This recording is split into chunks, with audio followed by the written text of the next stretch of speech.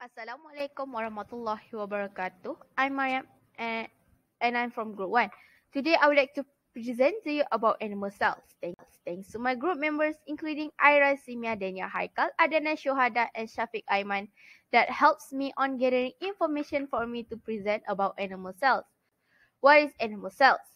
Animal cells is the living organism that are made up of the cells and it is the smallest unit of life. What are their functions? It comprises of other cellular structure and organelles which helps in carrying out some specific function required for the proper functioning of the cells. Animal cells have different parts which contain many types of specialized that helps in carrying out various functions of the body. First, we got nucleus. What is nucleus? Nucleus has two important functions, which are storing the hereditary material of the cells or DNA. It also controls all the activities in the cells. Second, we got mitochondria. The function of mitochondria is that it produces energy for reaction. Third, we got membrane cells. What is membrane cells?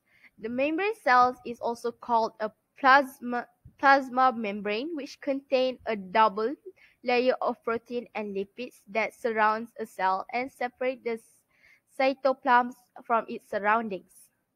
It only allows certain molecules to enter and exit selectively. Lastly, we got cytoplasms. What is cytoplasms?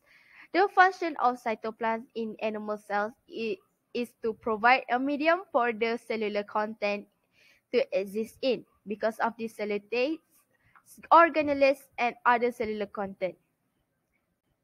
Comparison between animal cells and plant cells are animal cells don't have cell wall, chloroplast, vacuole, and fixed shape, but plant cell does.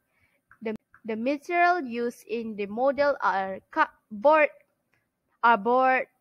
paper, glue gun, straw, and color pencil. The reason for the material used are it is easy to find, suitable for the texture, and it is also common use.